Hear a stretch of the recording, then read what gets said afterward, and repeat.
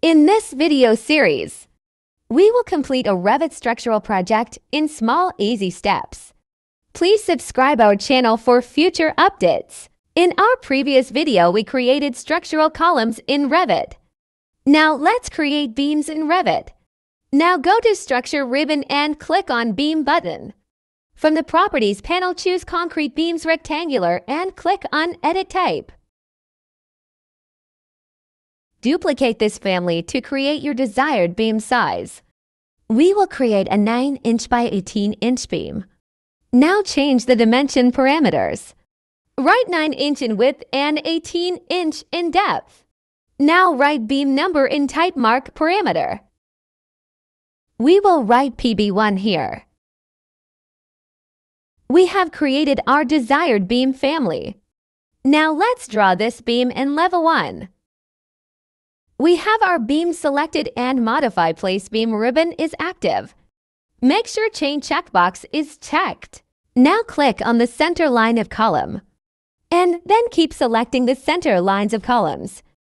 Our beams are being created underneath our wall. To view our beams, we will open 3D view. Here we can see our beams without architectural walls. To hide Revit architecture link, we will write VG on the keyboard.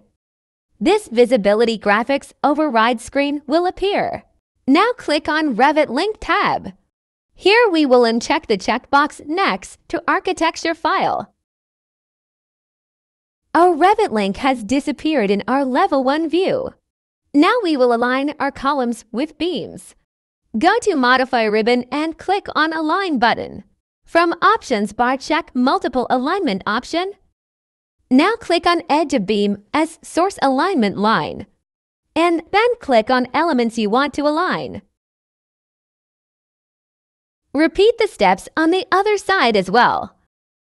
Now we will unhide the Revit link. Our plinth beams are ready. We will copy these beams to our level 2. Click and make a window around our beams to make selection. When we finish selection, Filter button will appear on Modify Multi-Selection ribbon. Click on Filter button.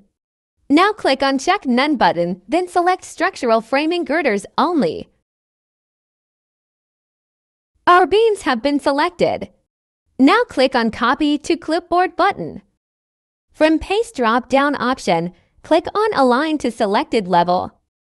Choose Level 2 and press OK. Open Level 2 to see our beams.